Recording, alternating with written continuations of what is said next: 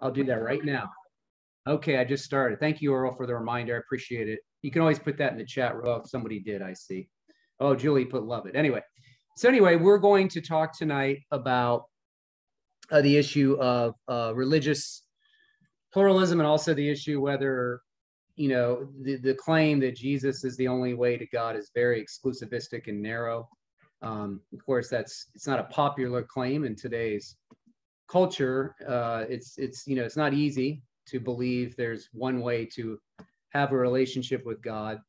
And so, that's what we're going to look at tonight. And so this is certainly one of the big topics, one of the big questions people have today. It comes up with me quite frequently on a college campus. Students always ask, well, what about people that were raised in another faith? What about the fact that that's all they ever knew? They're raised in a different geographical region. They never hear about the gospel. How can God hold them accountable? And what about people that just have no exposure to the gospel? I mean, what about someone that's raised devoutly Jewish or devoutly Muslim or devoutly Buddhist or Hindu, or whatever it is? It seems like that's pretty arrogant to claim there's only one way to have a relationship with God, and it's very narrow. And so those are some of the things we want to talk about tonight. And I'll give some recommended reading here as we go forward. So I think that if you do believe Jesus is who he is, and you believe the New Testament's reliable, we've done enough meetings on the reliability of the New Testament, so I can't go over that issue tonight. I don't have time. There's other clips there you can watch if you want to do that. But anyway, so we know that the command of Jesus is to take the gospel to people, make disciples. Obviously, people need to hear about the good news before they become a disciple. They generally don't wake up in the morning and say, I just decided I want to be a disciple of Jesus. Most of the time, that doesn't happen. So they hear about it from somebody, hear about us explain it to them, hear about it through a sermon, hear about it through maybe something on the radio, or they could read a book, sure. But a lot of times it's just through proclamation, right? Verbal proclamation. And so we know that we share the good news because, as I say in the second bullet point, we want there to be more salt and light in the world, because the more people that believe in the gospel and trust in Jesus, the Messiah, as their Lord and Savior, will bring more salt and light into a dark world, right? And of course, we should be compelled by the love of God. We know that if the Holy Spirit is indwelling us, if we come to faith in him, that he is the one that wants the Messiah proclaimed. He's there to help have Jesus or Yeshua proclaimed, right? He's not there just to bring honor and glory to himself. There's actually no passage that says the Holy Spirit is there to bring honor and glory to himself. He's there to see the risen Jesus proclaimed. And of course, we obviously know that with people without having a relationship with God through Jesus, the New Testament teaches that they're under judgment. That's just what the New Testament teaches. So if your problem's not with me tonight, your problem's with the claims of the New Testament. If you don't accept the New Testament, that's something we can talk about another time, but that's the general claim of the New Testament. People are under judgment, right? That's why we share the gospel, because they're walking around broken away from God, not reconciled to God. That's why all of us came to faith. We came out of the judgment of God into a relationship with God, right? So there's just some of the reasons we share the good news. And of course, the one-way thing is something that seems very arrogant in today's culture. And so remember, the first believers, the first people who followed Jesus were called, actually, in the first century, the way they were in the book of Acts, if you read it, they're called, they're kind of like a sect of Judaism that I've mentioned before. They're called the sect of the Nazarenes, and Paul's the ringleader. But as I say, number two here, they're also called the way. That's what they're called. In early Jesus movement is called like the way. So if you talk about Jesus being the way to God, they're called the way. Just something to remember. Okay, we don't really say that today. I don't think you guys go around saying I'm part of the way. I doubt you many of you say that, but in the first century, that's how they were kind of perceived. They belong to the way. It says that in the book of Acts. Okay, and so there is a group called the Way International today. They have some. We don't agree with them about some doctrinal issues, the way they view Jesus. That's a topic for another time. But there is a group out there called the Way International. Don't go join the Way International. I'm not saying you should, because there's problems with some of their beliefs. But anyway, okay. So now you've probably seen this bumper sticker. If you haven't, I don't know what part of the country you're in, but it's pretty popular. I've seen it all over my city. You know, people are supposed to coexist with each other. This is the sign of tolerance, right? And so it's been around a while. I mean, I think most of you on this call probably have seen it. If you haven't, I'll go ahead and explain it. But the C, of course, you know, represents the crescent moon representing Islam. The O is the one symbol for peace. And then you've got the E symbol. Oops, sorry, go back here. The E symbol, of course, is for both male and female. And then you've got the X or the Star of David there. You've got the Wiccan symbol. You've got the Chinese yin yang symbol. And then you've got, of course, the Christian symbol there. So a lot of people see this, you know, think it's the call to be tolerant, of course. You know, we're supposed to live in harmony and peace, which no believer I know that follows Jesus doesn't believe in living in peaceful relations with others. I don't think anybody wants to be a jerk for Jesus and run around and do stupid things that harm other people. I doubt, at least I never met anyone that does in my 25 years of being a believer, but maybe they're out there. Hope not. So this is supposed to promote religious tolerance. And so, of course, it is true that, you know, we have to be tolerant of people of other faiths. I mean, Jesus calls us to love our neighbors ourselves, you know, and we don't want to hate anybody or, you know, or kill them over a different faith. Obviously, that should be the hallmark. We should know that. But for the same token, there are differences in our beliefs with other faiths or religions, you know, and, you know, these tensions can cause tensions sometimes. And, you know, there is truth that we need to be tolerant of one another, but that doesn't mean we have to accept what someone else believes. Just because I disagree with a Muslim or a Mormon or someone else, it doesn't mean that I'm intolerant. It just means that I've looked into the evidence and I know that they all can't be true. And so we just need to understand that tolerance doesn't mean that you can't have disagreement, right? Disagreement is part of life. And disagreement comes with religious discussions. You just can't possibly agree on every single thing. They're all making different truth claims, as we'll see here. And our claim, you know, when we claim that Jesus is the only possible savior for the human race, as I said, sometimes it comes across as exclusive and arrogant. And many people say, well, people just believe what you're raised to believe. That's all you know. You believe the religion of your own culture. So how dare you say that yours is the right one? Yesterday, a student said to me, there is no truth. And I responded back, is that true? You know, because I wasn't trying to be snarky, but they said, there is no truth. You can't know if any of them are true. And I said, well, is that true that you can't know if they're true?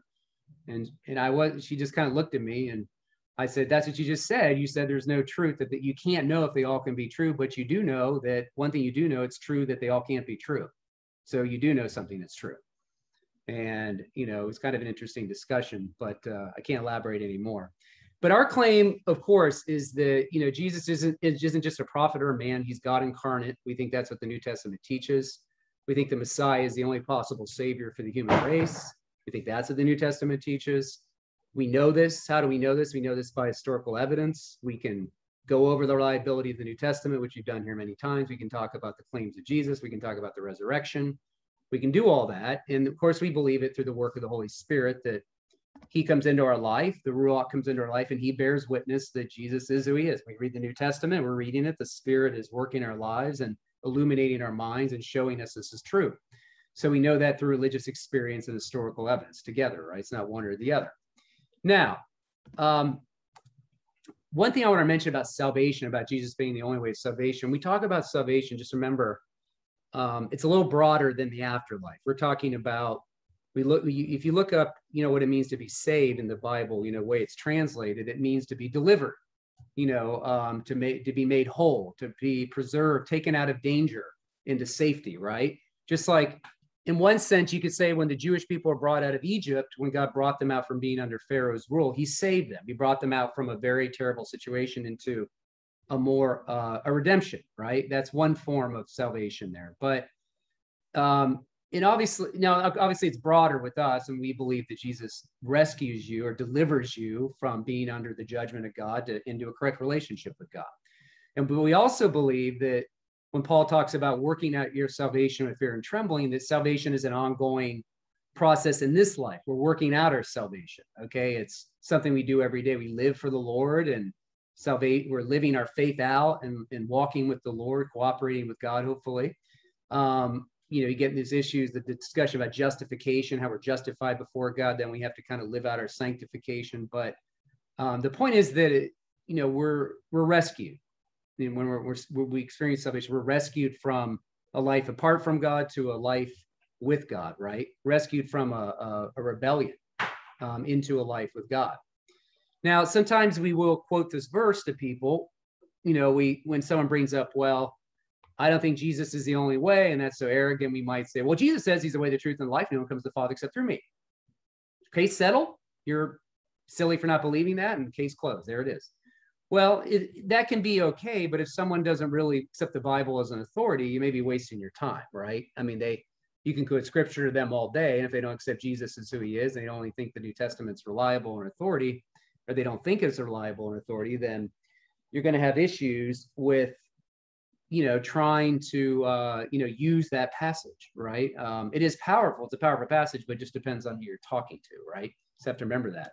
And so that's why, when I always talk to people where they're at, if you kind of can take some of these points from my friend Frank Turek's book, I Don't Have Faith to Be an Atheist, if you just start where they're at, you can go down these 12 points and you can see where they're at. I mean, if they don't believe in God, it's very hard to quote the Bible to them. If they don't believe miracles are possible, it's going to be hard to argue for the resurrection. Or number 6, if they don't believe New Testament's reliable, or they don't believe truth is knowable. I mean, you just have to start where the person's at, wherever they're at. And if you're going to open the New Testament and just start quoting Jesus, you can do that. I mean, I'm not saying I'm against that, but sometimes you have to start in other places. You may have to carve out a reason for why you think God, the Bible exists or something, or why do you think miracles are possible? Okay. You can get that book and read deeper on it if you want. I have presentations on my YouTube clip of Frank speaking on this at Ohio State. If you just type in my YouTube channel, Eric Chabot, there's only like 2 Eric Chabots, C-H-A-B-O-T on YouTube. I think you'll find it there from Ohio State. He's been there several times. Okay. All right. Now let's go to, okay. So the coexist thing is challenging because, as I said, when you look at the other face, they're making contradictory truth claims. I mean, if you know anything about basics of Christianity or Messianic Judaism, those are Jewish people who believe in Jesus, just like Gentile Christians. We believe that salvation occurs through faith alone in Jesus alone. We don't think there's anything that can be added to that. You can't add your good deeds. You can't work your way with some faith. It's faith alone. It's trusting in what the Messiah has done for you. It's his finished work, right?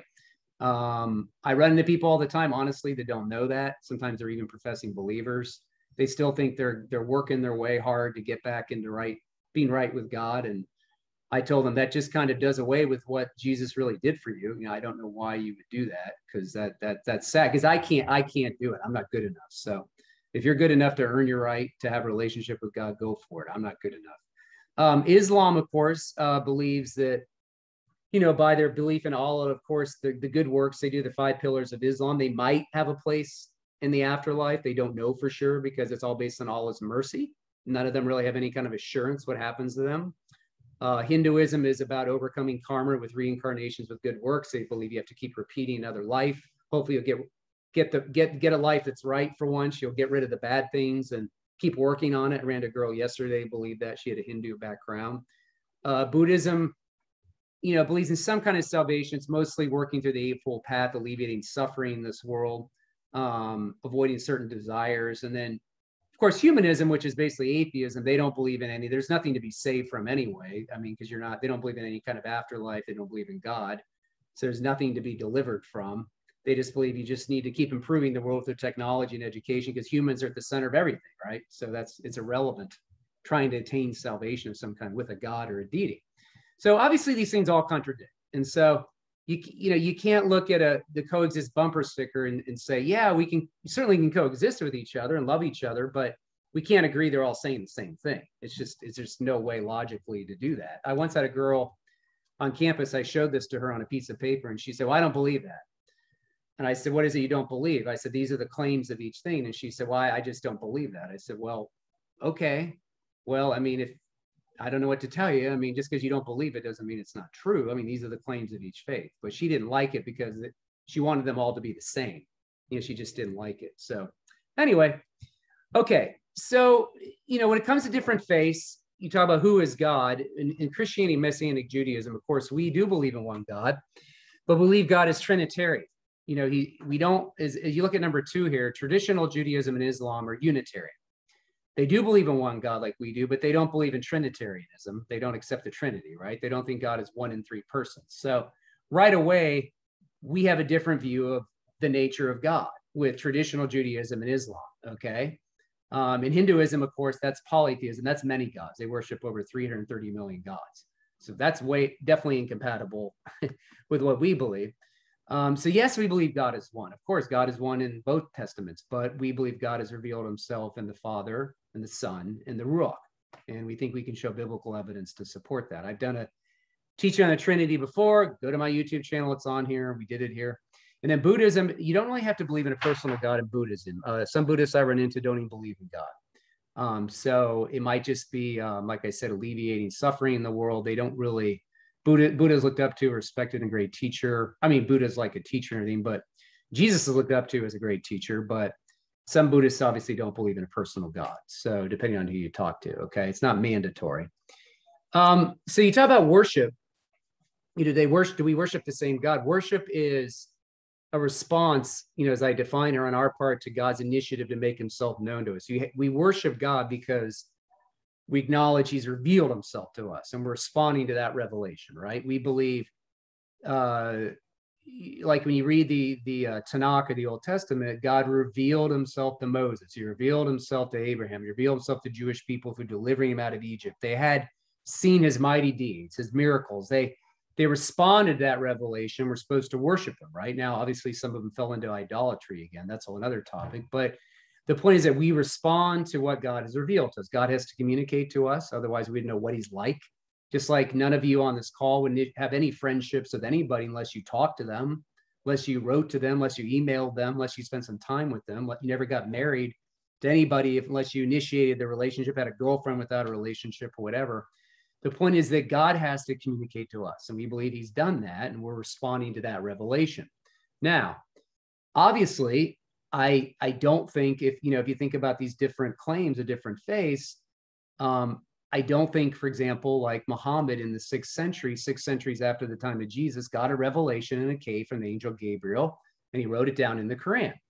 I don't think that's a real revelation from God or Allah. I don't think that really happened. Because when I read the Quran, there's so many things in the Quran that contradict the New Testament. And one of them is that Jesus never died.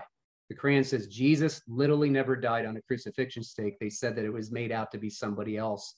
And the disciples were deceived. They thought it was Jesus, but it really wasn't Jesus. It was somebody else. So it was a substitute, someone in place of Jesus. So I can't accept the Quran as a revelation from God, because the Quran completely contradicts the New Testament. The previous revelation over there, 6 centuries earlier, which was written by 1st century witnesses that saw Jesus, saw him crucified, wrote it down in that century, in that culture. I don't accept a revelation 6 centuries later by a guy that didn't know any of the 1st century disciples, didn't know anything about Jesus, and claimed that the angel Gabriel dictated it to him. So that's the biggest problem I have with Islam. And I talk to Muslims about it all the time. So I do not believe God gave new revelations after Jesus came. There's like all these different revelations in the world. God spoke over here, revealed himself over here, and raised up another faith over here and over here. And this one contradicts this one. This one contradicts that one. They all contradict each other.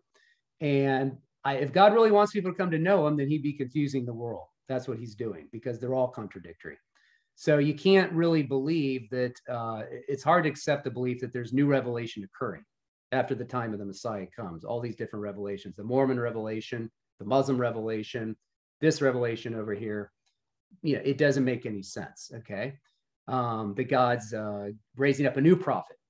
Well, why does he need to raise up a new prophet? Jesus is the final prophet. I mean, there's nothing new God needs to say, okay? The Bible's canon's closed. We have the Bible. The final revelation came in the person of Jesus. There's nothing more to say. I mean, Jesus rose from the dead. He went to be with God. He authorized the apostles to write it. It's done. Okay. And so that's why I don't accept any new revelation. So do we worship the same God? In one sense, no, as I say here, because obviously for Muslims, God is one, but they're Unitarian. They don't accept the Trinity. So in some ways, and they also believe to believe in anything ascribed next to Allah, like another partner, like a son, like the Son of God, or anything is shirk, it's blasphemy. Allah has no partners. Okay, he doesn't need help from anybody. So in one sense, I would say no.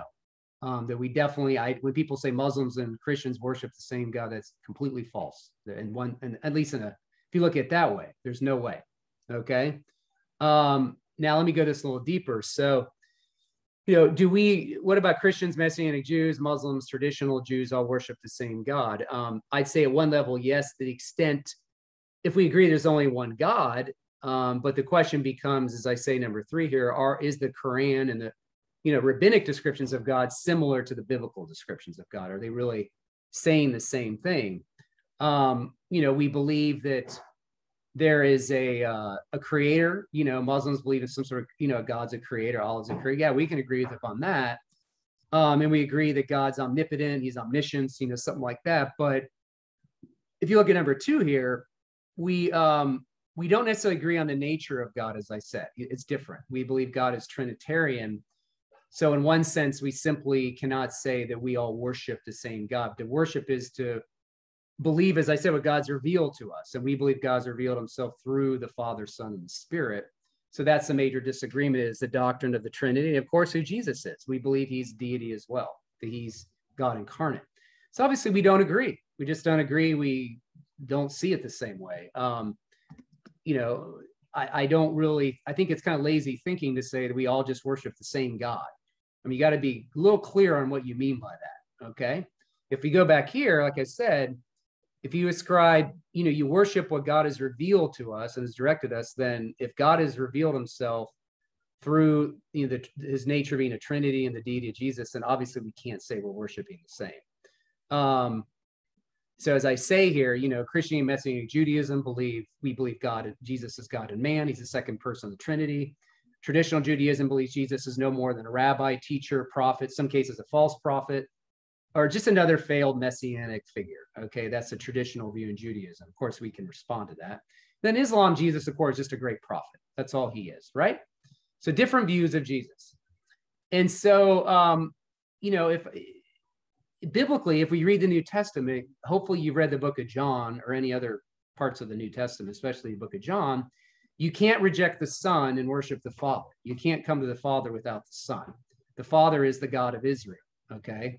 And so anybody who rejects the deity of Jesus and the resurrection of Jesus, we couldn't say they're responding to the God who's fully revealed himself, right? And of course, Muslims will agree with me about that. They don't accept Jesus' death and resurrection as deity, neither do Orthodox Jews. So, to one extent, we can't say we're worshiping the same God to a certain extent, okay? So we just need to remember that. If you're going to be honest, I mean, unless you want to try to, say, oh, well, that doesn't matter. I mean, it's all the same. You're not being really intellectually honest. You're not really looking at Scripture, depending what your view of Scripture is, okay? Now, and then, like I said, Buddhism believes that Jesus was an enlightened man, but not God. And Hinduism said Jesus was a good teacher, and perhaps an incarnation of Brahman, which was like an impersonal supreme being. In Buddhism and Hinduism, we have kind of an impersonal force, not really a personal God of any kind. And they're fine with that, but we believe in a personal God who's a father. And in some religions, as you know, other faiths, some people believe they had a private experience like Muhammad, like I just said, it's a private personal vision or experience with the angel Gabriel or whatever it is. Then they write about it, then they go tell others, they tell everyone what they saw. So it starts out as a private revelation. In our faith, we believe that everything happened in the public square, that Jesus was killed, crucified publicly. Everybody saw it. After he came out of the tomb, he was seen by many, many people, many witnesses. He publicly showed himself to many people in the public. Not everybody, but he showed himself to people, different locations. And then they wrote what they saw. Then the apostles went off and told others what they'd seen. Now, Paul did have that personal experience on the Damascus Road. Of course, obviously, there's other people around him when it happened. People that didn't see what he saw, but there were people around. But Paul corroborated with the other apostles what had happened. So our whole faith isn't dependent on Paul, what happened to him. It's built on multiple apostles their experiences with Jesus and seeing the risen Jesus, right? Okay, so let's talk a little bit about the issue of the exclusivism, inclusivism debate. So what about people, the destiny of the unevangelized, people that may never hear the good news? People in other countries, they're never exposed to the gospel. They just don't know. They never hear about it. Do we need to send somebody to every aspect of the country, every country there is, and unless someone hears it from us or another missionary, they just simply can't come to faith in Jesus? They're doomed, right? One view, number 3 here, is universalism, believes that everybody will be okay at the end. They don't even need to have faith in Jesus. God will just save them no matter what. I've done a teaching on that too. There's a YouTube clip. But anyway, I can show some problems with that in another time. Now, there's some really good books that have come out over the years. You can get some of these if you want to go deeper.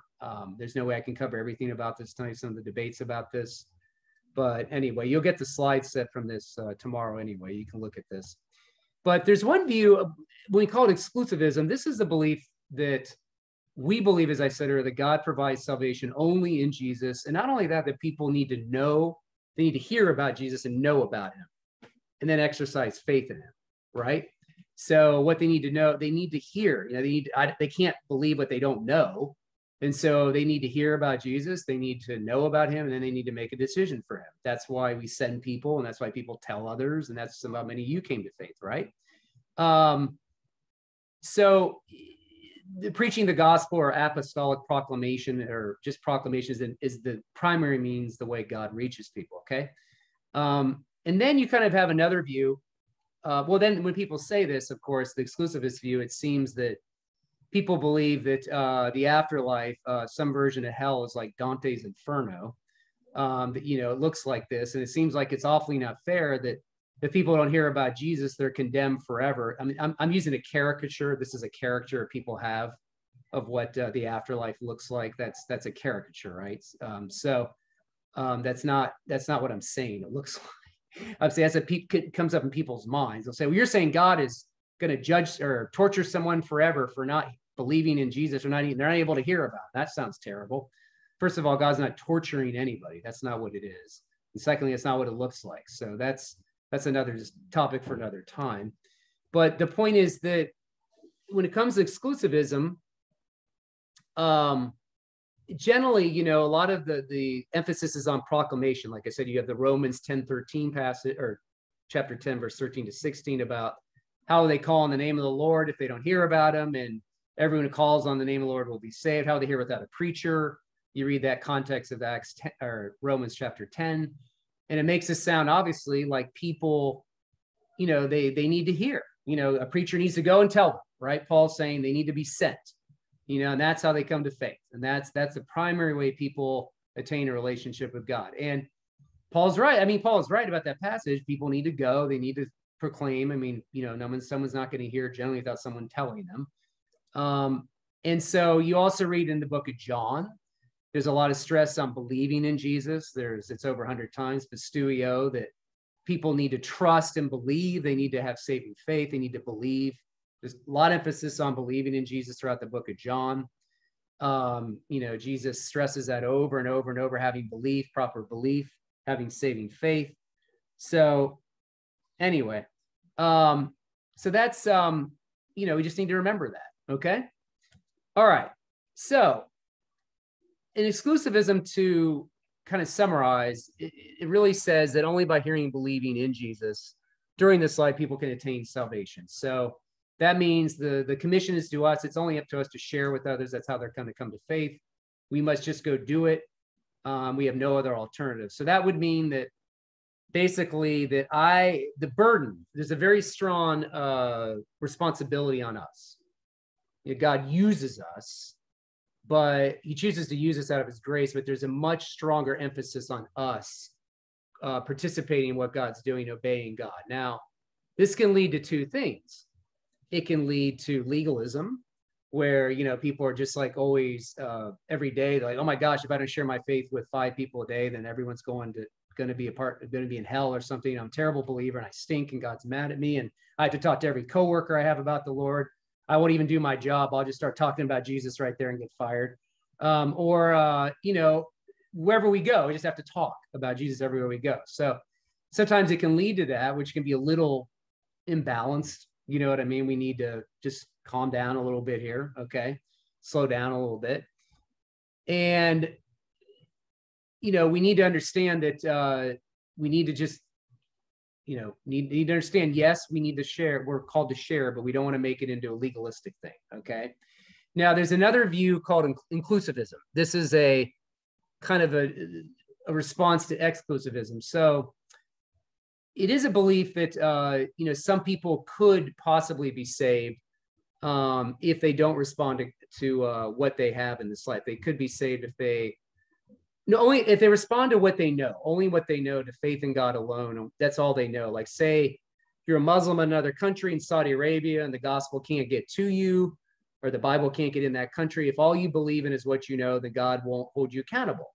I mean, because that's all you know. You know, the gospel, it doesn't seem fair. Fair. You never heard it. You don't know what it is. And then a lot of times in inclusivism stresses what we call general revelation, as I will explain more in a moment, that if people believe in a creator, that's all they know. That's good enough. So salvation is possible for people who never heard the gospel. And so, you know, it's kind of like a wider hope view. There's more hope for people that don't have access to the gospel and don't have an opportunity here. What about the handicapped and others? I'll talk about that in a minute. So, but just remember that someone who holds an inclusivist view, an exclusivist view, they all agree that Jesus is the agent of salvation. That's not the issue. They just disagree on how much the person needs to know. Okay, how much do they have to know in order to be saved? And so one thing is the inclusivists have always said that there's people, it seems like, in the Old Testament that didn't know about Jesus. You take Abraham, Moses, Melchizedek, other one, just everybody, really. You know, how are they saved? I mean, how did they have a relationship with God? How did they know they were right with God? Jesus hadn't come yet. They couldn't trust in Jesus, right? They couldn't hear the gospel. So it seems like those people are okay. Well, it seems like there's some sort of way for other people who don't have access to the gospel, if they believe maybe just in God alone, maybe that's good enough. That's what they say. And so maybe people don't need to consciously hear or believe in the gospel to be saved. You know, some people, that's what inclusivism sometimes says. And what about, they also say, what about the infants? What about people who don't have the mental capacities? What about, as I just mentioned, unreached people in third world countries? What about people who are just sincere? That's all they know. Or what about, you know, what about, what's the human responsibility part? What's God's sovereignty here? And so they bring up some good points. I agree that, you know, these are things to think about. It's not, they shouldn't just be brushed aside. But just remember a couple things here. When we talk about general revelation, this is how God can be known through creation, that everybody can know there's a creator just looking at the world around them, or looking at the universe, or looking at physical nature, human nature. They can know there's some sort of creator. Just like I grew up for 24 years believing in a creator, I had no doubt there's a creator. Just walking down the street of my neighborhood, or looking at a sunset, or just experiencing nature outside, not worshiping it, but creation was just obvious to me. There had to be a God behind that. It just bore witness to me, like Romans 1 talked about. And so then you have special revelation, where that is a greater revelation that God gives. Just after creation, God decides to reveal more of himself, and he brings a person in the world, the person of the Messiah, right? Then we have the Bible. That's more revelation. It's written down. And then we have messengers that go tell people about this revelation. And so God uses people to communicate this revelation. Then in some cases, some people have dreams and visions today. In Muslim countries where people can't get the gospel to them, they're having dreams and visions about Jesus, who he is. And some Muslims get saved that way, right? And so God uses that. He reaches them through a dream or a vision. There's a book about it. I've seen it. So some third world countries are places where there's no gospel, no Bibles. God's reaching them through a supernatural means. He can do that. God's not limited, right? And so when it comes to those that have never heard, we know that God is just. We know he wants everyone to be saved. That's his desire. Everyone should know there's a creator, as I'll talk about more in a minute. And everybody, because of what Romans 1 says in Psalm 19.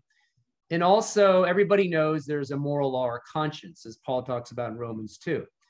So everyone in this world should the Bible says they know there's a God through creation and conscience. They know there's some sort of God. Now, you may say, well, I don't believe in that. I mean, that's ridiculous. You're telling me something I don't believe, so I don't know that. Well, what that basically is saying is God has revealed himself. He's shown himself to be real through the gift of creation. You could look at the created world and the moral law and know. Now, you may reject that, but obviously that's going to take some serious work to show that nature and chance pulled off the universe and the world we have to live in without any mind behind it. And we all know that a moral law exists because we're constantly complaining about how everything immoral is around the world, how people are doing unjust things. So your conscience, your conscience is being violated. So I'll expand on that in a minute. But the problem is that if we only leave it up to general revelation for people to come to faith through that way, through creation and conscience, we know that Paul says in Romans 1 about creation that people reject it. They suppress the truth and they basically dismiss it. If you read the Romans 1 context, Paul says then they fall into idolatry. They reject the creator and then they go right into idolatry. And, they don't accept it, that God has clearly revealed himself through the gift of creation. They don't even accept that, right? And then in conscience, sometimes people reject their conscience, right? Through willful sin.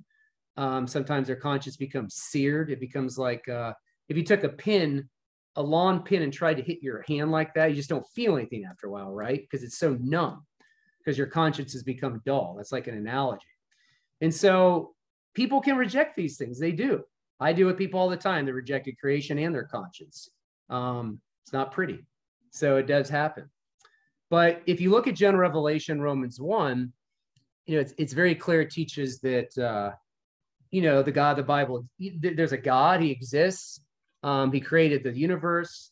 It seems like he's personal in some way. He's loving. An impersonal deity couldn't reveal himself in any way. An impersonal deity isn't personal, right? He's just like an impersonal force, like Star Wars. Doesn't even have any personality characteristics. God is a moral being from what we get out of Romans 1. And then if you read on in Romans 2 and 3, people violated that moral law are guilty. So it seems that there's some things people definitely know about God through just creation and the moral law. And remember the condemnation that Paul lists in Romans 1 and 2, that's not about hearing the gospel and refusing. It's about knowing that they should know God, but they refuse him. They just push God away, right? And so it is true that, as I say, number 2 here, we shouldn't be judged on something we never knew. It seems like that wouldn't be fair. But it seems like, as we see in Romans 1 and 2, people do know a great deal about God. They do know things about God. It's not like they can't look around and when they stand before God one day, I just never knew anything about you. I didn't know anything that you're like. I never could know anything about you. Romans 1 and 2 says to say the opposite. Okay, the exact opposite. Okay, that people do know there's a God, and they're just pushing him away every day because they don't want to be morally accountable to him. I said that to someone yesterday. They argued with me over the design of the universe, and they said, well, we create things all around us all the time. Look at the world. I mean, we create buildings and do stuff, so we're the ones that create. And I was like, yeah.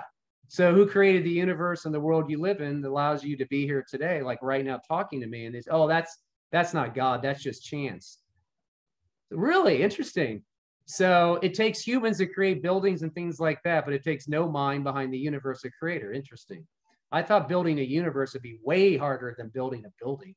That would take a lot more work, a lot more planning, a lot more planning. It takes a lot of planning to plan out your life. Multiply that by just keep going. The government tries to plan things and screw it up. We know that. So planning's everywhere. Think of a universe, the way the universe has to be planned out, right? But what about the people in the Old Testament? Let me mention something about that. So it is true that they did not have access to the gospel because Jesus hadn't come yet. But, the way they were right with God, they believed in the object of their faith was the God of Israel. And if they exercised faith in him, that's what they knew. That's what they knew. And that's how they were right with God. God counted it, they, by faith, they trusted in the God of Abraham, Isaac, and Jacob. That's the revelation they had at that time, right? That's all they knew, and that's fine. There's nothing wrong with that. God doesn't judge. Oh, you should have known about Jesus back then. No, he hadn't come yet. So obviously that's before Jesus comes. But we know that what happens is, as we move on the timeline, that God reveals himself in a greater way through progressively reveal himself, and ultimately the Messiah comes. And so what that means that there's more revelation of God to humanity. And, you know, and if you ever read Acts 17, Paul talks about, you ever notice that part where if you read Acts 17, it's a great passage. He's walking around Athens and he's provoked by the idolatry because he's a Torah observant, monotheistic Jewish man, of course. And he knows that they're worshiping false gods. And he sees those statues there, those little altars. And he talks about what you worship, he says he sees the little altar that says to an unknown God. Paul sees that there. And so, if you look at some of the different things, if you study the archaeological evidence, the people in Athens that Paul was surrounded by worship just had all kinds of different things they worshiped, different gods or different unknown gods. And if you read Acts 17 in context, Paul turns around and says, well, this is the God I proclaim to you. He says, the one true God made everything. He starts making a case for a personal God, the God of Abraham, Isaac, and Jacob, right? But then, do you notice what Paul says at the end of Acts 17? He says basically at the end of Acts 17 that, the part where he says, therefore, having overlooked the times of ignorance, this is the end of Acts 17, you can read in your Bible. Gee, Eric, I didn't know that. Therefore, having overlooked the times of ignorance, God is now declaring to men that all people everywhere should repent, because he's fixed a day in which he'll judge the world in righteousness through a man whom he has appointed, having furnished proof to all men by raising him from the dead. So notice that Paul says that with the coming of the Messiah, there's more accountability now. I mean, everything's changed. God's program has changed. His salvation plan has, there's more revelation. Okay. And so you can't just point back, well, people were saved in the Old Testament and they didn't believe in Jesus. Well, that was then. That was back there.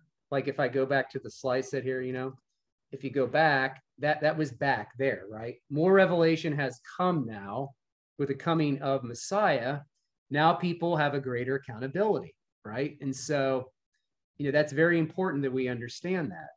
And, as we give out another proof text here, as much as I don't like proof texting, in Hebrews 1:1-2, it says, God has spoken to us in these last days through his son. God spoke.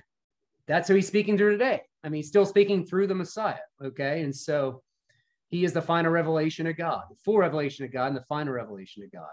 Okay. There's no new prophets, no new revelation coming. We don't need a revelation in the 6th century. We don't need one in the 18th century from Joseph Smith. We don't need another revelation. We don't need another prophet. God's given us all the revelation we need in the person of the Messiah. So, if you've got an argument, you can show me in the New Testament that God promises new revelation that will contradict the old one. Let me know where you see it. I can't find it. Okay. Now, some people in Mormonism and other Islam, they'll say, well, you had to have a new revelation because the older one got corrupted. They'll say the New Testament's corrupted, which I respond, show me where it's corrupted. Where is it corrupted? Show me.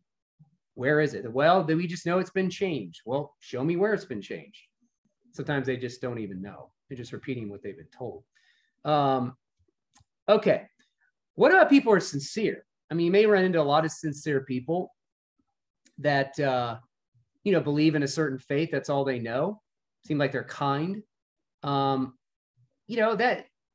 It's fine. They're sincere, but, being sincere doesn't mean what you believe is true. You can be sincerely wrong, of course. So, let's take an example of Cornelius, in Acts chapter 10. So, excuse me, he was he believed in the right God. He worshiped the God of Israel, right? He prayed to the God of Israel. That's what Acts 10 says. God heard his prayers. His object of his faith was in the right God, but he didn't know the gospel yet. And then what God do? God sent him Peter in Acts chapter 10, and Cornelius heard the gospel and became a believer. So he responded, he's believing the right God, and God said, okay, you responded to I'm the true creator. Now I'm going to send you in a missionary. It's going to be Peter. He's going to give you the gospel. And that's what happened with Cornelius. So, but other people that, if you say, well, they're just so sincere about it and they believe it, they seem so sincere. Well, I have no doubt people's sincerity, but it doesn't mean what they believe is true. I mean, being sincere doesn't mean they're necessarily believing something is true. Now, what about people that have no access to the gospel, like Muslims in other countries, like I said, Saudi Arabia, or what about people who are handicapped, have a mental defect? Well, as I said, God has certainly other ways to reach those people. I mean, he's reaching Muslims through dreams and visions. And if we don't reach them through missionary, God can still reach them. God is not limited just to us. Now, it's true, he generally uses us is the main way to reach people, uses us as people. But he's not limited to that. He can use other means if he has to, okay? And so now that doesn't mean you can just sit around for the rest of your Christian life and just say, well, I don't need to do anything. I don't need to talk to anybody about the Lord ever again because God will reach him regardless. Well, yeah, he could reach him if he wants to. God can do whatever he wants. But one thing you have to remember, you miss out on the blessing and you miss out on God using you. And it can definitely build your faith up and make you stronger in your faith. And you see God working. And also it's just an issue of being faithful, right? So I have no doubt that God, when people bring up the guy on the island, you ever hear that? What about the guy on the island? Never hears it. I'm like, yeah, what about him? God knows who he is. Is God limited? God knows exactly who that guy is. What about you, by the way? What do you believe? That's what I say. We're talking about you. But God has definitely enough knowledge to know who knows what, where they are geographically, who's heard about the gospel, who knows about him. He's not ignorant. You know, he's like, oh, I didn't know about those 10 people over there in that country that didn't have access to Bible. I didn't know about that guy on the island. That caught me off guard. No, he knows everybody is. He's more than capable of sending people to them, and he's fair and makes no mistakes. God is not going to make mistakes in judgment. He knows how much light somebody has. He knows how much exposure somebody has. So you don't have to worry about God making mistakes, okay? All right, I feel like some people are into just like, oh, what if it's going to happen to that? Well, gee, it's if God is caught off guard. Okay, he's a much larger God than we take him to be, and he can do whatever he wants. But he knows what people know, how much they know and how much they don't know. Okay, and so just you do your part and share and leave it to God. You know, like I say, if people can't be reached by a missionary or person, God is holy and just. He knows who's heard. Our response number 2 here is to just be obedient and share the gospel and let God worry about those who can't be reached. Okay, he has a way to reach them if he wants to reach them. Okay, so I'm not worried about it. One thing you do need to remember, though, is that, you know, when we take the initiative to preach the gospel, when we're the ones that are obedient, you know, you have to remember that the Bible talks about the God of this age has blinded the minds of the unbelieving. It talks about coming out of the kingdom of darkness to the kingdom of light. Someone's transferred out of the kingdom of darkness, the kingdom of light. They don't have the light of the gospel, right? So you sharing the gospel with somebody is a power encounter. Now, you may not see it that way. There's no lightning bolt that comes down from the sky, but the point is that there's blindness over their eyes, and when you share the gospel is power in itself, not you, and the gospel is what brings them out of the kingdom of darkness, right? And they're blinded, right? And so only the Holy Spirit can open their eyes. But the point is that you know, the gospel is powerful, and the main way it reaches people is through proclamation. Okay, God has so many things around the world now. He's using technology and everything, but the point is that you know, there's no way. So let me summarize here a little bit. So we talked a little bit about that all the faiths, they have different truth claims. They all can't be the same. They're all making different truth claims. And then secondly, of course, you know, the exclusivist claim is generally the most common one people hold to, that of course Jesus is the only way, which inclusivists believe as well. It's just what about myself? Well, I'm generally exclusivist. Of course, I believe that Jesus is the only way, and I think that the main way God reaches people is through a missionary or someone talking. However, I do believe that people, if they don't hear about it and they don't have access to the gospel, God can use another way.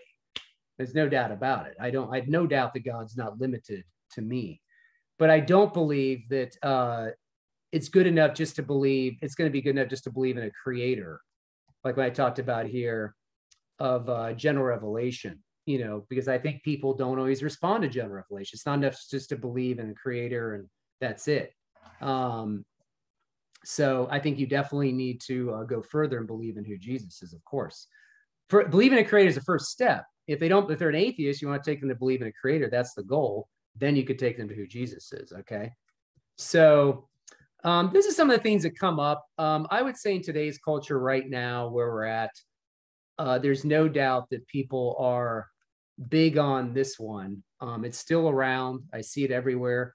A lot of times they complain that different faiths cause war and conflict and disagreement and hatred and bigotry, which can happen. But that doesn't necessarily mean that, they all can be true. I mean, it's just they all make different claims. You know what I mean? So we can live in harmony with people. I can live with Jewish people that don't believe in Jesus, or Muslims or Mormons. But the point is that we have to agree that we just aren't saying the same thing. And I appreciate when people say that to me. When I talk to a Muslim, he says, yeah, we just don't agree on who Jesus is. You believe he's the Son of God. We don't. You believe he died. We don't believe he really died. Let's just be honest with each other. It's just dead honest, versus trying to act, well, I don't want to offend you. I mean, if I say Jesus, we just basically kind of believe the same thing. Like, no, we don't. You're not being honest. So stop trying to do that. Okay. It doesn't help anyone. All right. So having said that, let me go to some discussion points here, and we can have a nice long conversation. I ended early because I covered everything there was. So everyone can just start chiming in whatever you want. Nobody's ever heard this objection, have they, about Jesus being the only way? Nobody, right? Ever? That's a bad joke. That's a bad joke. Has everybody heard this pretty regularly? You can write in the chat room, yes, Eric, all the time. Anybody? Nobody's talking.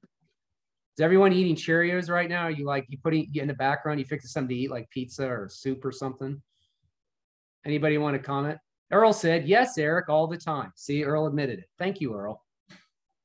Anybody have Ian Crawford? Yes, Eric, all the time. See, now I've got two. See, I told them what to say, and now they're saying it. How about that? Anybody? Diana, yes, coexist sign, definitely up all over public schools. Wow, they have in schools too? Yeeks. I usually see it as bumper stickers, right, Tom? See them on cars, bumper stickers? Yeah, you're muted, by the way. And if you're muted, you got to mute yourself. Anyway, but anybody else? Eric, just a quick question. Tim Smith. What are your thoughts about there's kind of an innate part of us that makes us, that we're born with, that wants to make us sort of worship something? So is that how we're judged? Even if we've not heard the gospel, but God would kind of use that in terms of how we respond to that sort of innate part of us that makes us want to worship something or someone? Well, I think that when it comes to that, as I talked about here, I said that I think that goes back to general revelation, definitely, that our desire to worship something comes, when you really look at Romans 1, Romans 2, right here. I think that that's part of general revelation, that all people seem to reach up to some sort of deity, whether they don't even know who the God is, right? They worship God through something. They worship the guy on the island or somewhere in a remote jungle. I think that's part of general revelation, that God has put that in people, to do that. But that doesn't mean that they can be saved through that. I mean, that's obviously we believe that God brought more revelation through Jesus, and people need to hear about Jesus. Now, as I just said, and I ended with, obviously, if some people don't have access to that message and they're cut off from it, God definitely will judge them fairly, and he knows what they know. So that may be all they have. He could apply the atonement or what Jesus has done to that person if they have no access to the gospel. I don't believe God's out there to be like, you never heard about it, I'm going to get you. You never heard about the gospel, I'm ready to pounce on you. No, he's fair. He knows who knows what and how much light they've had. But so I think he'll judge them accordingly. I mean, that's kind of like what I already said. Do you agree? Or I don't know if is that what you're kind of trying to ask? Are you there? Yeah, yes, it was. To be honest, yeah, I agreed with everything you said. But we have to. Yeah, you don't agree with it, then well, you can't be on the call. Exactly. So, bad joke. Yeah. Absolutely. But yeah. So it was just in terms of those people that may not have had the opportunity of hearing. So it was just a thought, really, because I know people say we have got that innate part of us, you know, that makes us want to worship something. So yeah, I agree. Everybody worships something. I mean, everyone's got a God. You know what I mean? Don't you think so in general? Absolutely.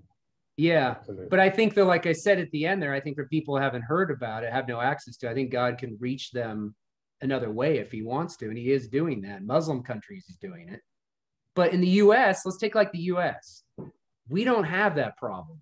We have more Bibles here that you can get your hands on. We have more access to the gospel, more materials, sermons, technology. I mean, we are just saturated with things. So I don't think a lot of people are going to have a lot of excuses in the US, as many, you know what I mean? So now that doesn't mean that we don't need to share with people. I talk to people all the time on campus who never heard the gospel. They don't even know what it is. And they're around people, this country all the time. They have access to it all. Now, a lot of people have, but some people haven't.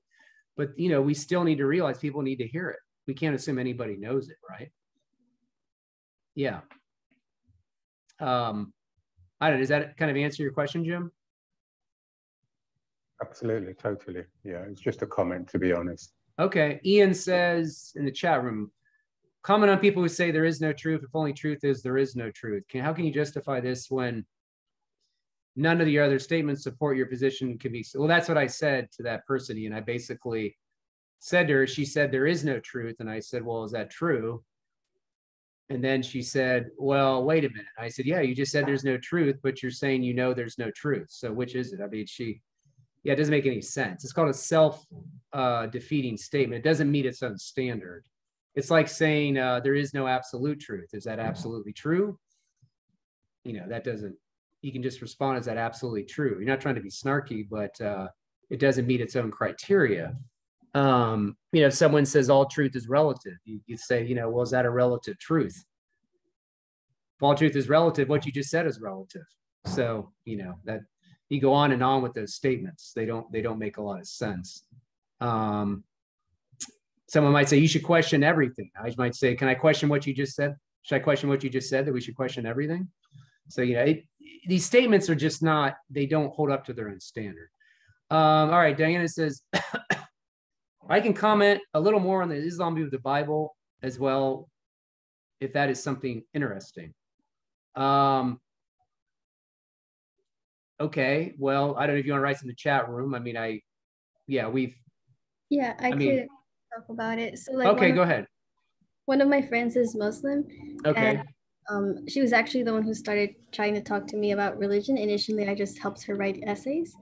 But she started trying to convert me to Islam. And I obviously give her the position views from the Bible, but her first wall is that she doesn't believe in the Bible because, like, as you said, their view is that it's corrupted, or that like, I feel like she doesn't really know what she believes, but she tells me that the Quran is quote quote the latest version of the truth, so she won't even bother reading the Bible or like either Old or New Testament, and for her it's good enough with what she's got.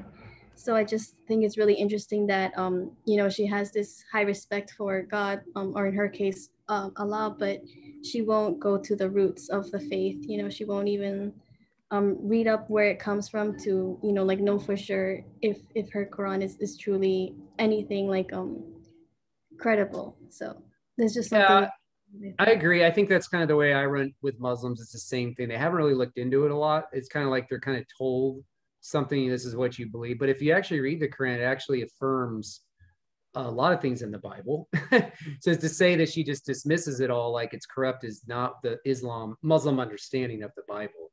The Muslims do hold to that the Torah is inspired, that you know, they don't hold that the whole Bible's corrupted. They don't believe that. So I don't know why she's saying that. And if you look at the clip I just posted here in your YouTube, in the comments section, called The Islamic Dilemma by David Wood. He's a specialist in Muslims. He talks about that it's a dilemma they have, because in the Quran, it affirms the gospel in a way, because they affirm a lot of parts of the Bible as being true. And so they can't, it's kind of like it kind of puts them in a situation. But in your friend's situation, wouldn't you agree? She probably just doesn't know, right? And the question is, does she really care whether it's true, right? You know what I mean? Wouldn't you agree? It's a question of whether she's kind of like a truth seeker, right? Yeah, definitely. And it seems like it scares her to try to think otherwise, which I find very interesting, because if you're trying to seek the truth, wouldn't you give ear to it, especially coming from the Bible, which is where our faith originally comes from. Right. But I would say, though, I know the Quran affirms a lot of the stuff from the Bible, so it doesn't think it's just all corrupted. I mean, that's just not true at all. Generally, when they say corrupted, when I deal with Muslims, it's always just the New Testament. They have problems with like the New. They never say the whole Bible, though. That's kind of a new one I've heard, unless she was referring, maybe she meant to say to you the New Testament. I don't know. Maybe she just didn't word it right. You'd have to ask her. I'm not sure. But, we saw a Muslim girl on campus today.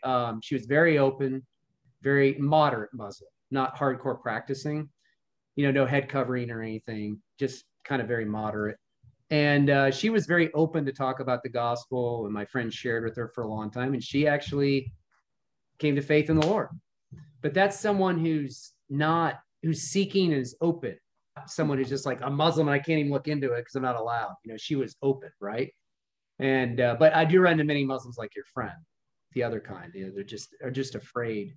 There's a lot of pressure on them to believe. A lot more social pressure. They get ostracized from their family. So it's tough. Yeah. So the best thing to do is just be a friend to her and just see if you can have those conversations, right? Yeah. But check out that video I put in the chat room, the Islamic Dilemma. Do you see it? Yes. Yeah. Clip. Yeah. Check that out and see if that makes any sense. It's pretty cool. Where are you located? Oh, we're in Flushing, New York. Really? Yeah. Flushing, New York, where they used to play the U.S. Open. Right, Tom? Wasn't it Flushing? We're tennis fans. So we remember it used to be located years ago, in the 70s, back a long time ago. Yeah. Okay, cool. Well, you might run into a lot of Jewish people there too in Flushing, I think. I don't know. Is there a large Jewish population there in Flushing? Maybe. I don't know. We are in Flushing, not really, but like in another part of Queens, there are more. Oh yeah, definitely in that area. Yeah, in Kew Gardens is particularly a Jewish stronghold, and Forest Hills. Right, Forest Hills, Tom. Right. Okay, that's great. Thanks for your question. Good comment. Ian says, God promises those who will seek will find. If they've sought and yet never heard about Jesus, they're in some jungle somewhere lived before Jesus. What happens? His promises and how God answers or seeking is none of our business. Some way God will lead in Jesus, some way has not been given to us. Well, yeah, that's what I was saying in the presentation. I was just talking about that. I said that God can reach them. Obviously, I mean, if they're seeking who God is, and there's no missionary there to talk to them, there's no Bible, that they can, then God obviously can reach them any way He wants. If they're really seeking, just like Muslims in countries where you can't get the Bible into, if they're really seeking the truth, God can give them a vision of who Jesus is, and they can come to faith that way. I mean, God's a big God. He can do anything He wants. So I agree. It's not our business to know how He answers that. Unless they tell us, like Muslims sometimes tell other people. So yeah. I kind of, that's what I was talking about. Yeah, my point was that Jesus did say, seeking you find, knocking it will be opened unto you. All those things are definite promises with no conditions on, except that you got to seek and you got to find, search, Yeah, I think that a truly seeking heart that is really seeking who God is and who Jesus, I think that God will answer that prayer with the right heart. Not someone who's like, darn it, God, you're going to show me who you are, and I'm going to maybe thinking about following you, and darn it, you owe me a sign, or I'm not a real arrogant attitude. Someone with a kind of a humble spirit, obviously a humble spirit that's open, very much seeking. I think God will hear that prayer. How He answers it, I don't know. Yeah, that's why I sometimes think somebody like Socrates is probably in heaven. Yeah, I don't know. I mean, nobody knows. Let's face it. We just don't know enough about people's final destination. I mean, I don't know how much somebody knows. I mean, if someone tells me during this life that they don't believe in Jesus, they think it's a joke and they reject Him, then I'm going to say, well, my confidence is not really good that, they're okay now. But honestly, I don't know 100% for sure. I don't know what happens to them in the last year of their life or the last 2 minutes or the last 10 minutes. I don't know. You know what I mean? All I can go by is what they told me. So, but ultimately God is the judge. He knows who knows what, and he is fair and just, and he makes no mistakes. So as far as like people, what they know and they don't know, and that's good. All we can do is do our part and let God handle the rest, right? Exactly. So that's all we can do. That's why I tell people, like, stop worrying about the results. Just let God do that. You just share and let God do the rest. So anyway, anybody else? Any other comments or questions? I got a new one down here. Let me see here. A new message. Like what Helen Keller said, she already knew God, just didn't know his name till she learned of Jesus. Okay. Yeah, I mean, I don't, yeah, I guess that's, you could put it that way. I mean, I always believed in a creator growing up. You know, I didn't know much about that creator, but I certainly knew about him a lot when I came to faith in Jesus. You know, it definitely opened my mind. I knew, or my heart, knowing that I knew who the Father was. I always believed in God, no doubt. I don't know, maybe that's what kind of you're saying there. I'm not sure. Yeah. Salvation is a little bit of a mystery too, right? It's not, you know, how it works and how it all works out. There's some mystery to it, obviously. Anybody else? Comments or questions? Anybody? Eric, you just brought up the topic of salvation, and I think that as we look at the cross section of the different faiths in the world, and particularly in the United States, which is a pluralistic environment, you know, tolerance doesn't necessarily mean acceptance or agreement of other people's faith, but the big question will always be, what do I need to be saved from? Isn't that the conversation starter that lays the foundation for us to talk about the differences that the different views in terms of eternity and what plays out? Yeah. Well, I think that, like I said here, where I am. Oh, I'm on the wrong. Okay. I just want to pull up that slide there on salvation real quick. I think that when I was talking about this, you know, and I defined salvation back here at the very beginning. Let's see here, it's right there. It is. Yeah, I mean, I think that sometimes, or to phrase it, to be saved from something is not only to be delivered or rescued from a life that's not holistic, a life that's apart from God, a life that's not reconciled to God. We also want to emphasize what you're saved to. Not just saved from, it's what you're saved to. You're saved to a life with God, a new life with God, a life where you can carry out being an image bearer of God. You can fulfill your calling of the way God created and what you're supposed to do in this world, right? So I think we need to communicate to people not just being delivered from a life apart from God, but what they're delivered out of, what they're saved to. Just like we talk about Israel coming out of Exodus, or Egypt, they were delivered from a life of bondage. You know, the Passover theme, a life of bondage. They were brought into redemption, a new way of living, right? So we need to kind of communicate both of those, I think, what you're delivered from, but what you're saved to. I'm not sure we've done a great job. To a Muslim, they're going to say, I already have a relationship with God. I am following the Quran. And therefore, I know that when I die, this is where I'm going. I've never heard a Muslim tell me they know where they're going when they die.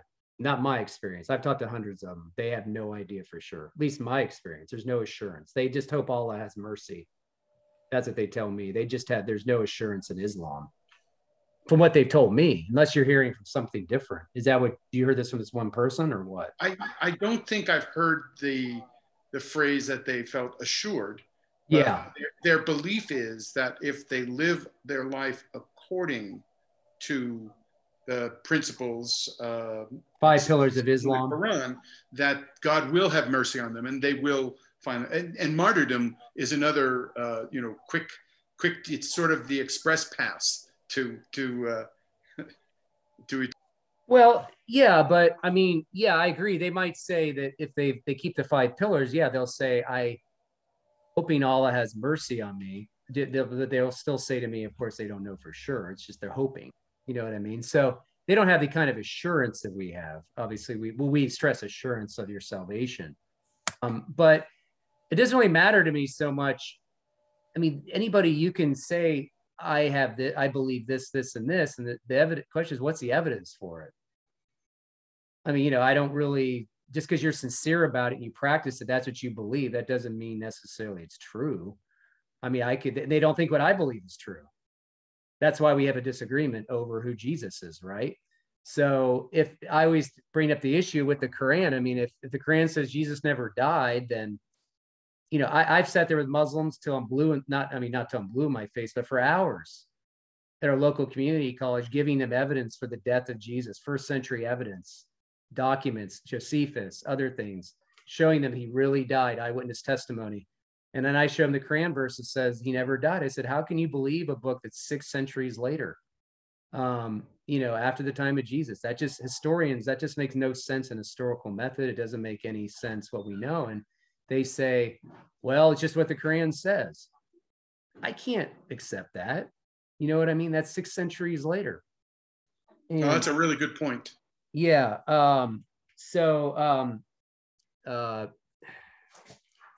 Just 1 second, please. I'm sorry. Just a second. Give me 1 second. I'll be right back. Guys, hold on.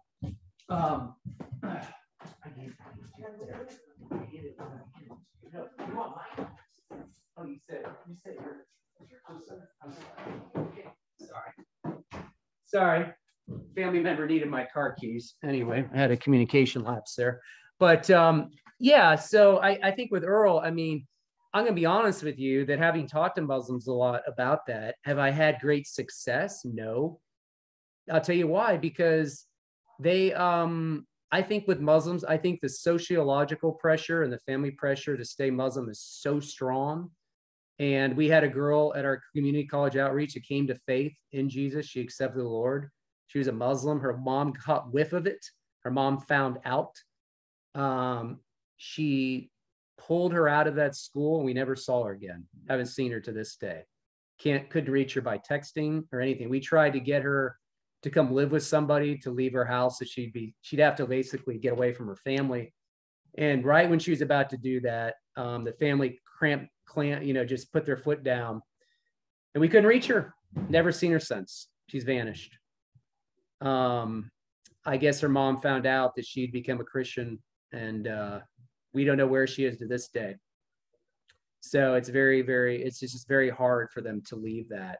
I mean, logically, if someone shows me a document that's 6 centuries after someone lived and tried to tell me that that's the truth about that person, when I have first century evidence that it's true, then most people have just rationally speaking, like it's a no-brainer. I mean, if you have first century evidence, Jesus really died by Roman crucifixion. Even the archaeological evidence supports that.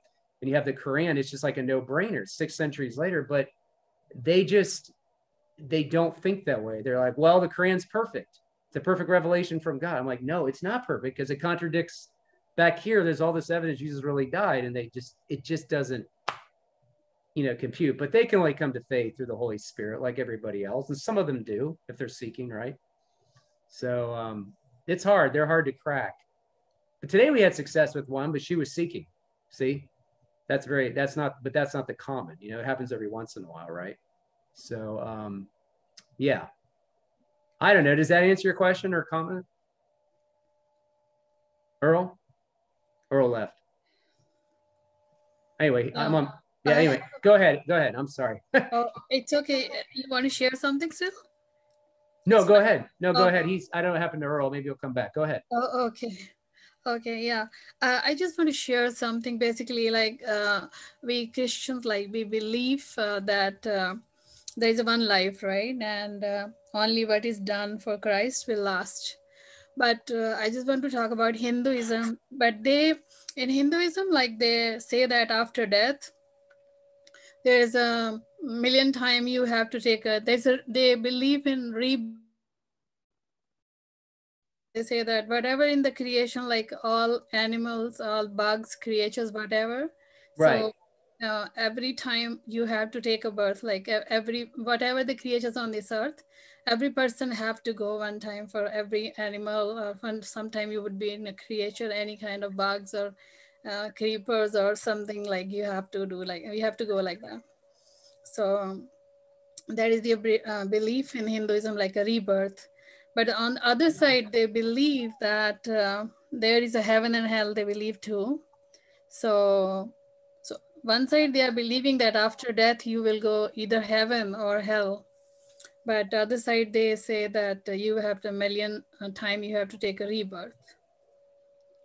Yeah, what's in the relation of reincarnation is, right, you trying to get your life right? If you did something bad, you have to fix it in the next life, right? Yeah, so you just keep trying to fix it. So Hitler, if he's reincarnated now, it's something else. He'd be living a terrible life now, right? Because what he did, right? Yeah. Right. But what's the evidence for reincarnation? How do you know that someone's been reincarnated? Exactly. I don't really know what it is. I don't know how you would kind of show that's happened. You know what I mean? Like if you look at someone, they're living like a really difficult life. Well, they must be reincarnated from a bad past life. Well, I could explain the suffering in their life in 100 other ways, you know what I mean? Or challenges, you know what I mean? I don't know if you could just say, well, it's reincarnation. Yeah. So I talked to a Hindu girl yesterday for a long time, and she said she was in a caste system, and she said it's very strict. You know what I mean? So it's very hard. Just like Muslims, it's very hard to come out of that. Exactly. So anyway, very interesting discussion. She had a lot of questions though. But anyway, yeah, I mean, everyone comes to faith the same way. They have to be seeking. The Holy Spirit has to draw them. And, you know, is no different than anybody else. No one's different. There's no special Jewish people, Muslims, Hindus, atheists. I mean, everybody has to be open, has to be seeking, and the Holy Spirit has to work there. And all you can do is share. That's all you can do. Leave it to the hands of God. Yeah. Anyway, Julie's good comment about, a friend in Iraq came to faith through visions. He lives there now, was baptized. See, that can happen in those countries. Yeah, those Muslim countries. So, yep, absolutely. Anybody else have any other thoughts or comments? Ian, could you say we are saved depending not on our works, but the direction we are pointed in that direction can change in a moment? Ian, can you clarify that? Because I know you're on here. Just go ahead and talk. Yeah, I was thinking of things like the thief on the cross. He was not saved one moment, and after another moment, he put his trust in Jesus. So he might have been seeking before then, and then he's seeking, but he's still not yet pointed in the right direction. Then he turned to Jesus and asked him, and at that moment his direction changed, and without doing anything whatsoever after that, he was saved. Yeah, right. There's nothing to really, you wouldn't be able to examine his life in any detail. He just believed at that moment, that was it. Then he died. So that can happen. Yeah, but he had no works to show for it either, you know? No, that can happen. I mean, some people that could happen at the last minute or something, or later in life or something, I don't know. And then they as far as the judge, you know, the what we call the bema seat, we're judged, you know, by rewards and things like that. There wouldn't be much to show there, right? But he's still right with God through, you know, he's made a profession of faith in Jesus. So yeah, that's an example of that, where that's a rare case that happens, but I'm sure it could happen. Yeah, absolutely. Maybe he was seeking for a while. I don't know. We don't know enough about him. Just don't know. God knows where to meet people where they're at. He knows who's seeking. Trust me, he is not ignorant. So I remember I was seeking the truth when I was living in California in college, and I was living with two roommates, and they were both Jewish, and I was just this Protestant kid that didn't know much. I was a nominal at best believer. I just knew some things about Jesus, but I don't know. I had a funny dream one night about something about Jesus, and I woke up and told them the next day. They looked at me like I was nuts. And then I didn't talk to anybody about this for 3 or 4 years. And then I wandered to a congregation 3 or 4 years later, and I heard the gospel and became a believer. So, you know, it just, God can plant little things in you, you know, over time and causes you to go in a certain direction, right? Yeah. I was reading Morrison's book on Who Moved the Stone. And at the end of it, I thought, good grief. Yeah. This guy actually rose from the dead. I've got a decision to make. Right. Yep. That's a great book. Yep. Yep. So just depends. I don't know, on the person. I run into people who are hardened as could be. And I run into people who are definitely open. It's all across the board. So anybody else? Any other comments or questions about anything? Is anybody being challenged with this one regularly? Or just every once in a while? I'll tell you, you guys know who Bernie Sanders, Bernie Sanders is. One time he was interviewing a guy it's on video. I could have posted the link here, I forgot, but he was interviewing somebody for a position in Congress or something. And Bernie Sanders is Jewish, of course. And he said to the guy, is it true that you believe that people are, he said, you believe people are condemned if they don't believe in Jesus? Is that right? That you have to believe in Jesus? And the guy said, well, that's my belief. I'm a Christian and I believe Jesus is the way to God and you have to believe in. And Bernie Sanders looked at the congressional hearing the other ground. He said, that man is not qualified for this position. That's what he said. And over that issue, you know, in a congressional hearing, how about that? So talking about Jesus is the only way of salvation in congressional hearing. Okay. Let's see here. Someone has a comment here. Let's see here. I got, Diana says, what might happen to false teachers? Can they be saved? I don't know. When you say a false teacher, if someone's just ignorant, they're teaching something that's false out of ignorance, like they literally just are uneducated about something, or maybe they just misinterpret something, or they're not doing it deliberately to be deceiving. You know what I mean? Like maybe let's say I'm teaching, I just don't know something, like, wow, I didn't know that. Someone said he's a false teacher. Well, maybe I just need someone to sit me down and help me. I just didn't know. I could still be a true believer, I think, and maybe just be misled, right? But then if you get into people that are willfully deceiving people, like over and over, and they know it, that gets a little more dicey, I think, as far as like, I don't know about them. Because, you know, if they have the Holy Spirit in them, I think he's going to convict them that there's something wrong there. They should be knowing that something's not right, and they should be trying to seek out what they're teaching is not right, hopefully, if they're teachable. Okay, someone mentioned here, you mentioned proof of reincarnation. My mother believes she was reincarnated because she has visions and a like for certain architecture related to a certain period of time. She has visions of her having servants. Because of this, there are other things in the Bible she won't accept. How do you defeat that biblically? Well, there's no evidence in the Bible for anything, like there's no evidence for reincarnation in the Bible. There's only evidence for resurrection, right? We die once and then we face the judgment. Then we're resurrected later. And if Jesus rose from the dead, if there's evidence for that, and he speaks authoritatively, I'm going to listen to a guy that rose from the dead over anybody that thinks that they've been reincarnated.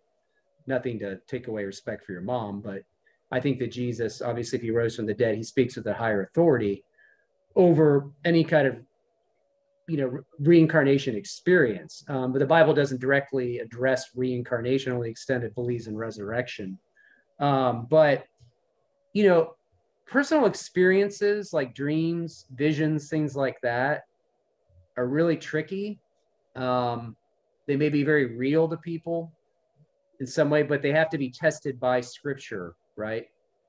You test your experience in light of scripture, not the other way around. And so I think that that's not something that I would hold a lot of weight to, like as authoritative, just because you have I run into people out in the streets sometimes on campus. So I have a new revelation and God told me this, this, and this. And, you know, that isn't something I'm going to accept, obviously, because if they tell me something completely flatly contradicts the Bible, then obviously they didn't hear from God at all. That's their flesh, or it's Satan deceiving them. I don't know. Right. So, yeah, I think experiences have to be weighed against scripture. And Scripture does not teach any kind of reincarnation. So whatever it is, whether this experience is some sort of psychological thing or whether it's something deceptive, I don't know. But I wouldn't put a lot of weight on it, like it's authoritative. She may put a lot of weight on it, but that's not, we believe Scripture has to be weighed in a lot of Scripture, right? I would think. At least that's what I believe. What major flaw of the reincarnation belief? Where'd it go? Missed that. One major flaw of the reincarnation belief is who or what decides who is reincarnated. Exactly, I agree. It would have to be intelligent mind of God, but then a moral code would be necessary, and that ends in the Bible, which does not support more than one life. Very good. I agree 100%. You just don't have any way to give any evidence that someone's been reincarnated. Like you said, that someone did something wrong, and then it's being played out in the next life because of karma, right? And so where's the moral standard come from to judge that person? Is that from their own belief, or is that from the Bible, or what? But yeah, the Bible does not say anybody lives on and on and on and on. It just doesn't say that. We die once, that's it. Then we're resurrected later. Good point. I would agree. Okay. Maybe we should do something on reincarnation sometime. Anyway, reincarnation is kind of popular today, right? It's cool. It's cool. I've run into several people believe in it. Like, I believe in reincarnation. I'm like, really, what's your evidence for it? I just know it's true. I'm like, well, how do you know? Well, I think people just, what they do now, it's karma. It's like, what you do now will come back to bite you later, and you pay for it later. And I mean, it is true that some things we do in this life, like if you do something that, you face the consequences. Obviously, there's consequences for our actions, but to say that you're facing the consequences of what happened in a past life is, how does that work? I mean, it's like, if I'm having something bad happen, I say, well, something must have happened in past life. This is why this is happening now. I just, that's nice. It's speculation, really, right? So anyway. Anybody else have any other comments or thoughts? Good questions, good comments. Does this mean that if, since I play tennis, I'm a really good tennis player in this life, does this mean the past life I was like really good tennis player then? It's like carrying on in this life? Is that what it is? Is that how it works? So, or if I'm really bad, that means I was a really bad tennis player. Anyway, bad analogy. Anyway, Tom gets it. Anyway, but because he plays tennis too. No, but seriously, like Hitler's living a bad life. If Hitler did what he did, and then he'd have to go through several reincarnations until he fixes that. See, until he fixes what he did. But who's judging him, and who's sending him? Who decides that? Is it God? Is it the God of the Bible? Is it Krishna? Is it the Hindu God? There's just not a lot of ways you can know that. I mean, resurrection, it's pretty concrete and good evidence that Jesus really rose from the dead. It's a one-time thing.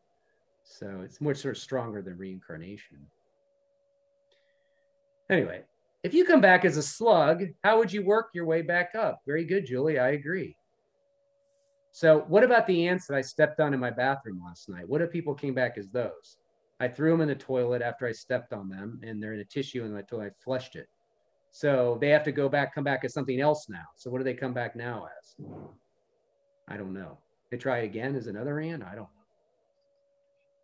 It seems like it's not fair, though. If you get reincarnated as a bug and you get stepped on, I mean, you didn't even have a chance there. Anyway, I don't know. But what about a bird? It's flying through the air, and then it comes in front of your car by accident. You hit it, or your windshield. I don't know. You smash it. I don't know. By accident. Who knows? Anyway, anybody else have any other comments or thoughts? How about the Down syndrome people? Like, how about the scripture say about them? Well, I said I think people are handicapped.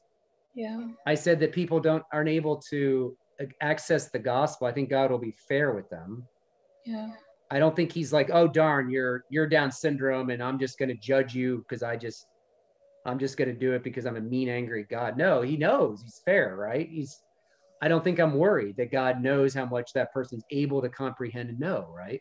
Exactly. So that wouldn't be very good of God if he would do that, right? Let me mention one last thing here before we wrap up and all. Something I just thought of.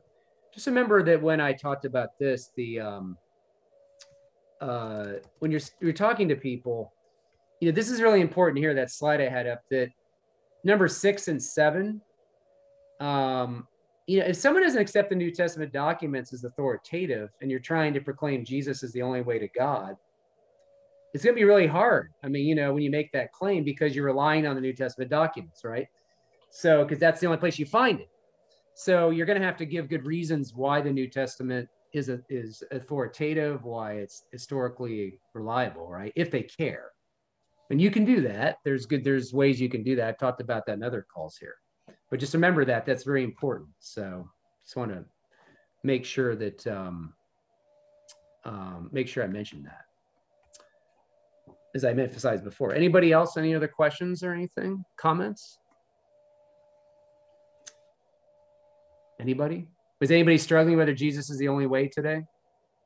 When you woke up, I'm not sure he's the only way to have a relationship with God. I'm not sure if he's the only Savior, right?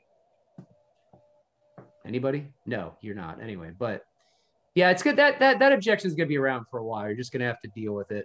And there's definitely a lot of people who believe a lot of different things in our country, as you've noticed. There's a lot of Muslims, a lot of Hindus, a lot of Jewish people. Just people believe different things. So you're just going to have some reasons why you think that, right? But I would say, if you can challenge someone on this is where I left. I'll leave it with you this. So I was talking to a Hindu girl yesterday, who's devoutly Hindu. I mean, she was pretty devout Hindu. She struggled with that, being stuck in a caste system. Then I was talking to an atheist at the same time. They were friends. And I basically, last question I asked them, wouldn't you agree if Jesus really rose from the dead, that changes the whole ball game? I mean, Jesus really rose from the dead. The God of the Bible is the one true God. You can know there's an afterlife. You can know who really God is because he came in the person of Jesus and everything. That just changes this whole ballgame. Would you just agree with me, even if you don't agree it's true? And yeah, that changes everything. I'm like, well, so that's where we want to start next time we have our conversation. So that's something you always want to say to someone, is that the resurrection changes the whole ballgame. And now, I mean, a Muslim would say, well, I don't believe he ever died anyway. You know, so he didn't rise from the dead, because of course he never died. And that brings up the issue of the Quran again. But the point is, that's a good question to ask people, if he rose from the dead. And why he rose from the dead is important, you know, to give us life with God. We're dead in our sins. We need to be made alive, right? It isn't just like a cool thing to believe in. It's makes us alive to God. That's what Jesus did by rising from the dead. We're dead to God. Now we're alive to God. That's kind of something people need to understand. Anybody else? And otherwise, I'll just pray us out. I'll send out the video and the PowerPoint to everyone's on the email list. If you're not on the PowerPoint or email list, I'll write down my email here. Make sure you write this down so you can be added if you're new here to these calls. That's my email. You can be added. I can send you the clip. I record all these, and I send out the PowerPoint as well. So you're welcome to email me there if you're not on the email list. Other than that, I don't have much else to add. Anybody else? Otherwise, I'll pray us out. One going once, going twice. Anybody? Nobody. Okay, so I'll ask one question, last question. Okay. Okay, so one time, basically, like you mentioned about Hindu girl, so that reminded me, I shared a gospel with some Hindu person, and then I explained that why to accept Christianity and about Jesus, everything. And at the end, that person asked me the question, basically, that they said that, what is this then, what they are doing in Hinduism? So what is this then? So what would be the answer for that? What you said, what are they doing in Hinduism? Like that person asked me, yes, exactly, that what like basically they also believe that whatever they are doing is correct, right? So they feel that that's whatever they are doing, that's right, they are doing, that is also correct, they are doing. So basically that person was concerned about that, then what they are doing is like, what about Hinduism they are doing? So how about that they are worshiping idol, and also kind of that, what about that? About them just worship, you mean like believing what they believe in Hinduism and just Exactly. practicing it? Exactly. Like like, what are we concerned about? Is that what you're asking? Is that? Yeah. Basically, like when I explained about Christianity, so the person said that when you say that the Christianity is the truth, so what about Hinduism then? What they are doing in Hinduism then? What is that they are doing? What about that? Well, they're worshiping. I mean, there's over 330 million gods, Exactly. and I mean, they don't. Yeah. And it also contradicts the universe, because Hinduism believes that the universe is eternal. It's always existed. And we know that in basic, I mean, in cosmology now, and you don't even need the Bible to prove this, that the universe had a beginning now. So it hasn't always existed. And so, you know, in Hinduism, the universe has just always existed. It's always been there. It never had a beginning point. That contradicts what we know about modern cosmology. So their view of the universe doesn't make any sense. I think evil is also an illusion to them. Yeah. Evil is not an illusion at all. Can't be an illusion. And obviously, it's just a lot more simpler to believe one God over 330 million gods. I mean, it's just one God's makes more sense practically than trying to figure out 330 million gods. And there's no evidence for reincarnation. Yeah. So, you know, there's just problems all around with it, just several problems, you know, there's problems with the major structure of the belief system, I think. Yeah, and the main problem, it's, I think, quite obvious that because they are worshiping idols and God is against that, and God says I mean, if you're worshiping multiple gods, that's going to be a problem. Yeah. But you know, they come to faith too, like they can come to faith like everybody else does. It's happened. But anyway. That's right. Thanks. Yeah, well, good question. All right, well, I'll go ahead and pray us out, and I'll send this information out. And everybody, I thank you for a good time. And, you know, I hope that you got something out of it. And I will send out the clip once it's recorded in the PowerPoint, and we'll go from there. But thanks for joining tonight. Everybody have a great week. Enjoy every day of your life. It's a gift, and stay close to the Lord. Lord, I'll just pray. Lord, thank you for this time. We thank you, God, that you provided a way for us to be delivered from, you know, our own sins, and to come into a new way of life with you, delivered from something, but brought into a new relationship with you, a new way of living. Lord, I pray for each person here tonight that they would stay close to you. I pray, God, that we'd remember every day as a new day with you, that we can be renewed in our relationship with you. And I pray, God, everybody would not take you for granted. I pray, God, every day that we'd remember that you're with us, you know all our pressing needs. I pray for all those pressing needs to be met for each person here tonight. And I pray, Lord God, you just bless each person here with peace. And I pray, God, we'd have a good week, the rest of the week. And thank you, God, for what you've done through the Messiah. We pray this in his name. Amen. All right, all. Thank you so much. And I will see you next week, okay? Amen. God bless you. All right. Thank you, Eric. Thank you. All right. Email me if you need anything. Take care.